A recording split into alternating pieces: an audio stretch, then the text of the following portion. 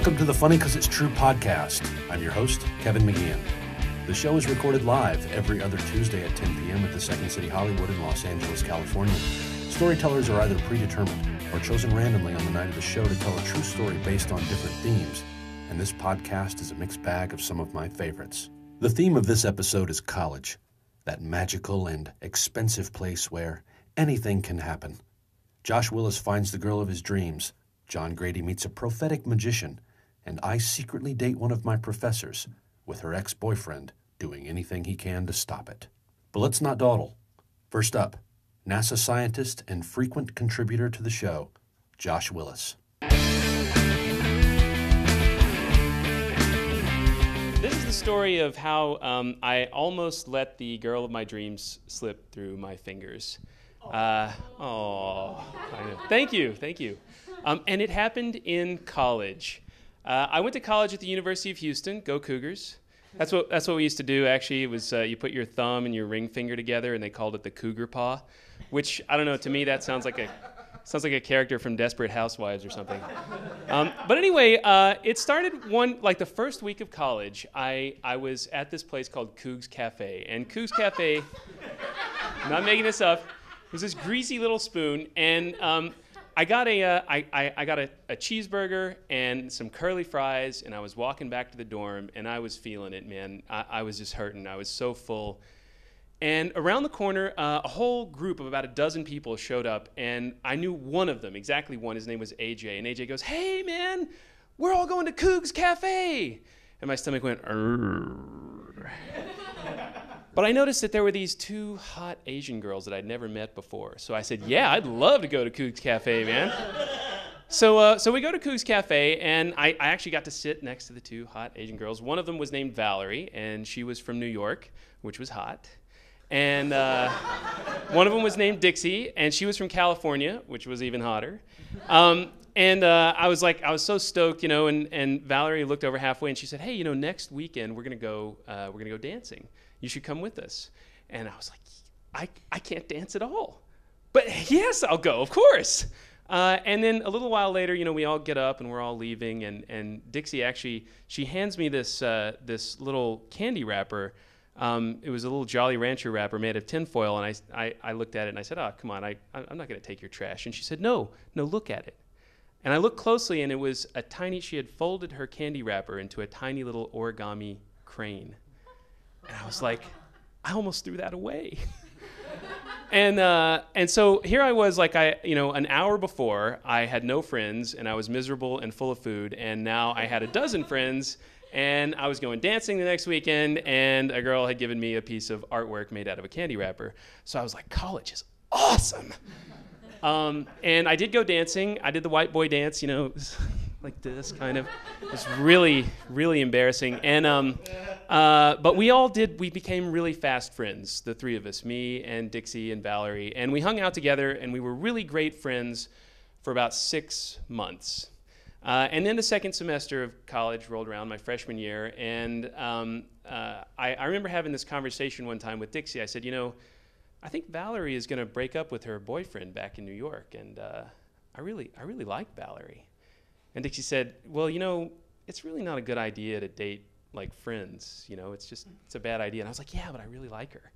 And I said, what I didn't say actually at the time was because I'm probably never going to get you to break up with your boyfriend back in California. But that's what I was thinking. But anyway, so against professional advice, we did start dating. So Valerie and I started dating, and it was exactly as predicted, a total disaster. She immediately took on the role of the jealous girlfriend, and I immediately took on the role of the subservient boyfriend. I wasn't allowed to see any of our mutual friends, including Dixie, and she would get mad and send me out for ice cream at 2 a.m. when everything was closed. It was really bad. It was you can't even say that I was whipped because, actually she was a very devout Catholic girl, and for the entire 3 years that we dated, we actually never had sex. So it was a whole new level of whipped, It was beyond anything you could imagine. And so,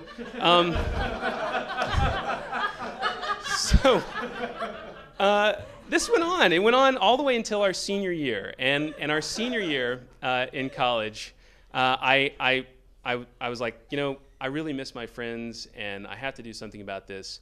And I finally, during one of our many arguments, I said, look, that's it. I don't think we should see each other. And I hung up the phone. Yeah, I broke up with her over the phone. I know, it's bad. And she immediately destroyed everything that I had left in her dorm room over the past 3 years, including my 13-inch Panasonic TV VCR combo, which I really loved, by the way. But anyway, I did get to see my friends again, and my friends kind of welcomed me back, and they said, we really liked you and Valerie before you started dating. In the meantime, Dixie had actually broken up with her California boyfriend, and her entire small circle of male friends, there was great rejoicing. And actually, so one night, Dixie and I went to a party, and the party kind of wound down, and we found ourselves walking. We used to have great conversations, walk all over campus, and we shared a little Debbie coffee cake, and she gave me a hug, and I told her, I love you. And she told me the same thing. And in some form or another, either married or engaged or dating or friends with benefits, we've basically been together ever since then. Now, not a lot of things actually last for 20 years, but apparently little cranes made out of candy wrappers are one of them. Yeah, I still have it. And every once in a while I get it out and I look at it, and it reminds me how lucky I am that I didn't throw it away. Thanks. Next up, Moth Grand Slam champion John Grady. I worked as a janitor at my university in the student union, and one of the perks is that I got to go to all the little student activity shows that they had there. Not that they weren't free, but I went to them anyway. They would have, it would either be like comedians for a night, or people, singer-songwriters, or something else, some sort of act. Then this night in particular, there was like 3 really bad comedians, and a bad guitar player, and then this magician or illusionist or something, and it was really horrible to the point where after the comedians and then the singer-songwriter that people were sort of on the edge of their seats, like I just want to get back to the dorm. This is bad. This is no good. And out comes the magician, and he's a large fellow. He's large like kind of Chris Farley large, maybe like less hair like me. And before he starts, they hand out all of these cards and envelopes for everyone to fill out. And on it, you were supposed to put your name and your birth date and then a question.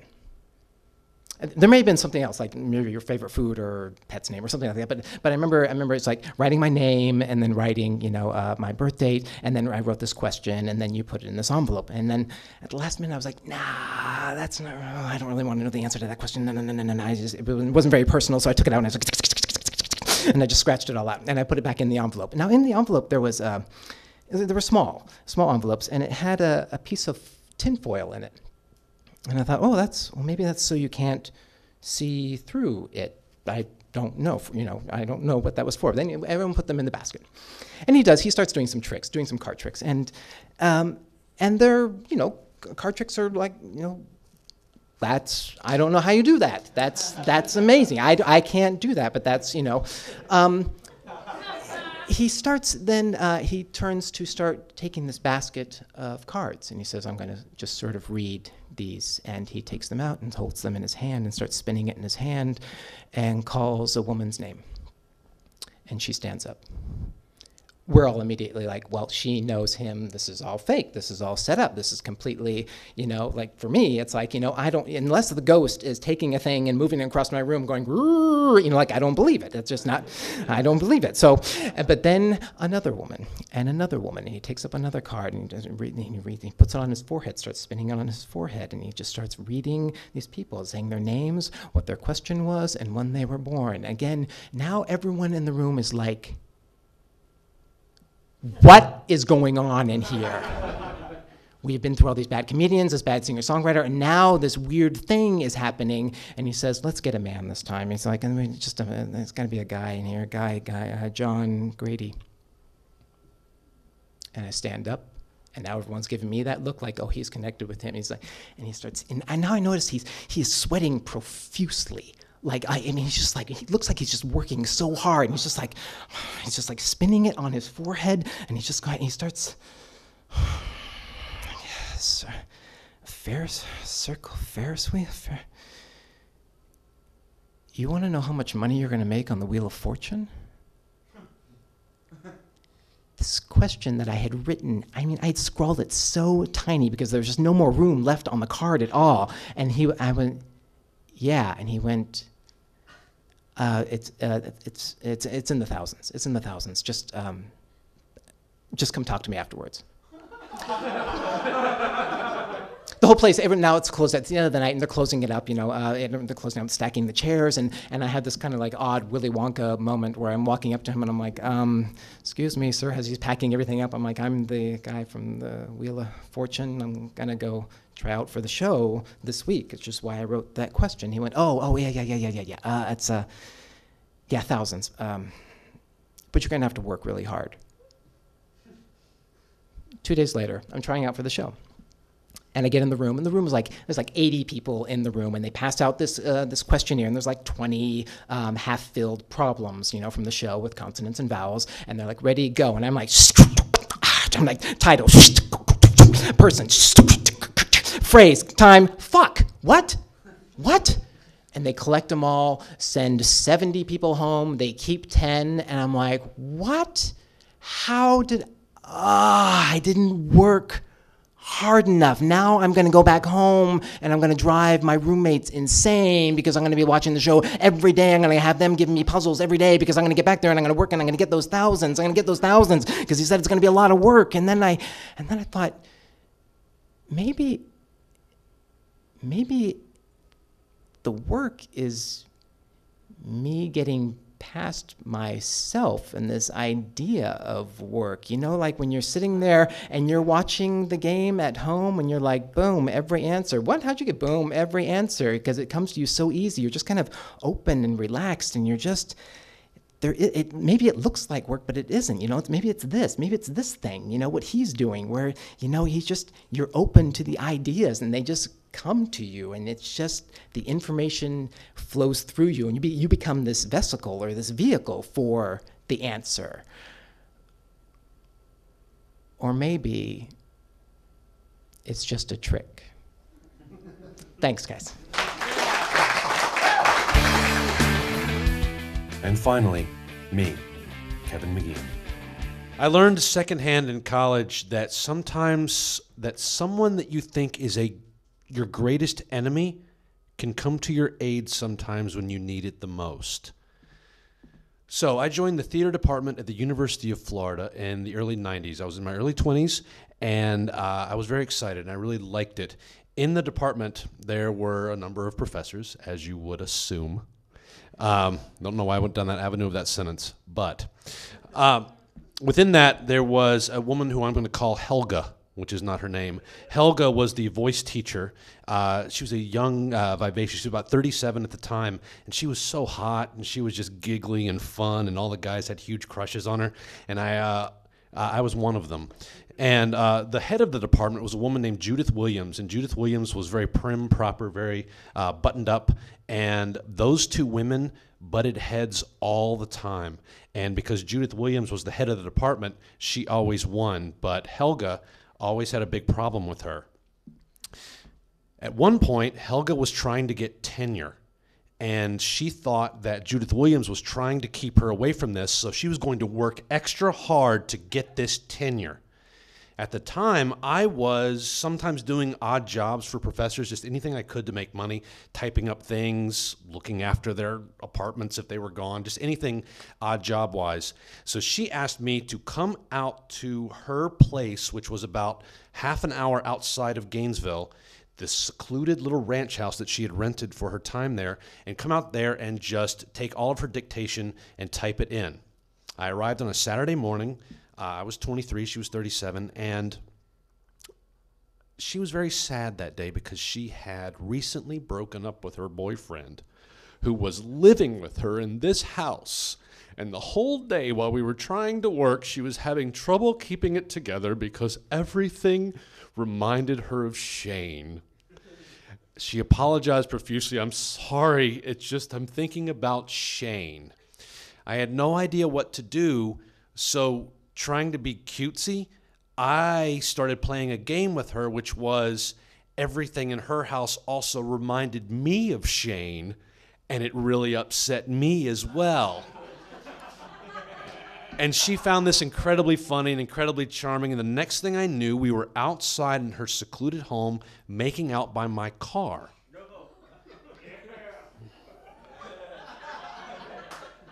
Thus began what would ultimately be a 1.5 year relationship with her, but for the first 6 months, it was a secret, and no one could know it.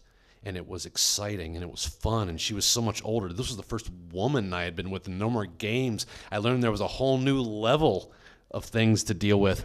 And it was just one of my favorite youthful relationships, and it was just fantastic. But we had to keep it a secret. Now, Shane still held a torch for her, but an angry torch of I still run your life torch. And he started calling her and trying to find out, so who are you dating? Oh, no one. Really? I think you are dating. I've seen you with a guy. Who is that?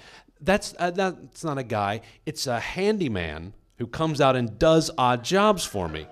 Therefore, my nickname between the two of them was Handyman. So one day he wanted to find out who the handyman was. So he drove out to her house with the key that he still possessed. While we were gone, he went through her house, tore it apart, finding things, and when we got home, all of the pictures of me that had been in the house were on top of the stove, set on fire, just a pile of ash and one kind of reminiscent of something of my face right on top. She freaked out. She called him, and he was upset, and he goes, I know who he is. He's a student. You're going to get it. So what he does is he goes to the head of the theater department, and he tells them that one of your teachers is dating a student, and his name is Patrick McGeehan. Get him. So then, about a day or so later, Helga is called into Judith Williams' office. And at the time, these two women are rivals, and Helga did not get her tenure, and she was already moving on to another school. She was going to go teach in Colorado, so it didn't matter anymore. And she went into Helga's office, and Helga said, I want you to sit down. I know this is your last bit of time here, but there's been a complaint. Someone went to the dean, and it has come over my desk that you were dating a student. So if you can look me in the eye and tell me that you are not dating Patrick McGeehan, then I will believe you, and you can go. And then there was an understanding, and okay, I'm not dating Patrick McGeehan. Judith Williams gives her a nod and says, okay, then I think we're okay. You can go. So then Helga leaves. She comes to me, runs and tells me the story, and in my 23-year-old bravado, I say, I'm going to go beat Shane's ass, which ultimately did not happen. But our relationship continued into the summer, and a little bit after I moved to Chicago, she moved to Colorado, and it was a great relationship. And like I said, I learned secondhand that sometimes the person you think is your greatest enemy can come to your aid when you need it. That's it. That's our show. Special thanks to our storytellers Josh Willis and John Grady. Also thanks to Josh Callahan, Mark Warzeka, the Second City Hollywood, and the Comedy Podcast Network for producing the show. If you would ever like to see the live show, Funny 'Cause It's True is every other Tuesday at 10 p.m. at the Second City Hollywood, located on beautiful and mildly scary Hollywood Boulevard. You can like Funny 'Cause It's True on Facebook to find out upcoming show dates and themes. All the past episodes are available for free download on the Comedy Podcast Network and iTunes. While on iTunes, feel free to leave a rating and a comment about the show. The more comments help the show grow to a broader audience on iTunes. Plus, it appeases my staunch desire for attention, approval, and acceptance. The next live show is Tuesday, May 22nd at 10 p.m., and the theme will be uncomfortable situations. So come out, put your name in contention, and maybe you'll get chosen to tell a true story on stage, and from there, get chosen to be on the podcast. My name is Kevin McGeehan. Thanks for listening.